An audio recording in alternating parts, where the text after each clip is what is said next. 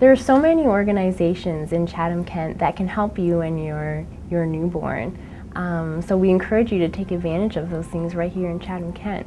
One number that you should definitely have on hand is the Best Start number. Calling that will link you, it's kind of like a one-stop shopping. It'll link you to all kinds of things in the community, such as playgroup times, toy lending library, baby weigh-ins, parenting classes, little fun classes and rhyme times that you can take your baby to.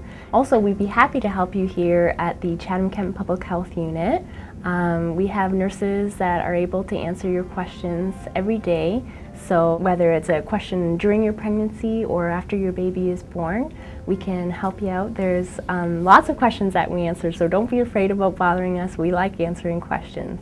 While I was pregnant, I got dental care up at the health unit, and they supply it for free because hygiene is such a major thing with pregnancy. When it comes to the car seat and car seat safety, my health nurse, I had her inspect mine and keep me up to date on it. I got some pamphlets and stuff so that you know how to readjust it and what to do.